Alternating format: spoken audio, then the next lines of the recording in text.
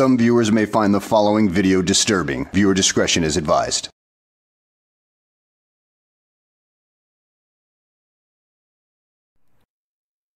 Breaking news. The frauditor known as Delete Lawz, aka Chile de Castro, has had a warrant issued for his arrest in Ohio. The victim in this case was the frauditor known as Great Lakes Audits.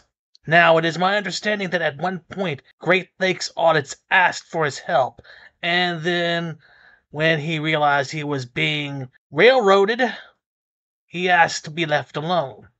But Chile, you know how Chile is. So Great Lakes Audits filed a complaint against Chile de Castro, and now there is a warrant out for his arrest. Which goes to prove no matter which side of the aisle you're on, Chile de Castro will come after you. I found this information on the Frog's channel after a subscriber sent me the link. So I will leave the link in the description, and you guys have a happy Thanksgiving tonight.